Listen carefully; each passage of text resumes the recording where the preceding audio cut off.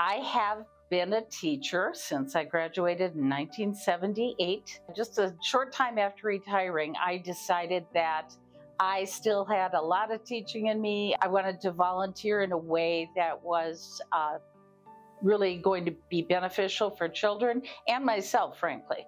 And I went to ADRC Research Center and asked them what volunteer experiences might be available for me. And they led me to the foster grandparent program. And I've been very happy ever since.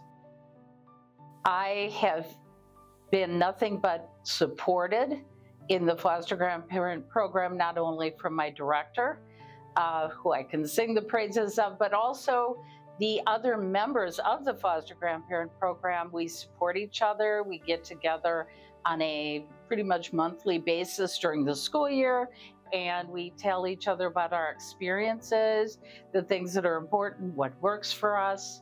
Having been a teacher for many years, it isn't a matter of what's new. All I have to do is work within the parameters of a great school with great people and do what I have loved doing all my life. Some of the children, since I began, I've had known for about 3 years now. They're always coming to me.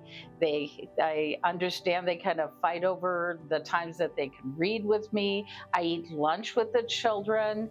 I have had a lot of children kind of using me as a sounding board for things happening in their families and just trying to talk to somebody else. The beauty of it is that I can develop a good relationship with these children and still try to work on my main goal of instilling a love for reading. And I find they've been very open to what I can do with them, and they know I care.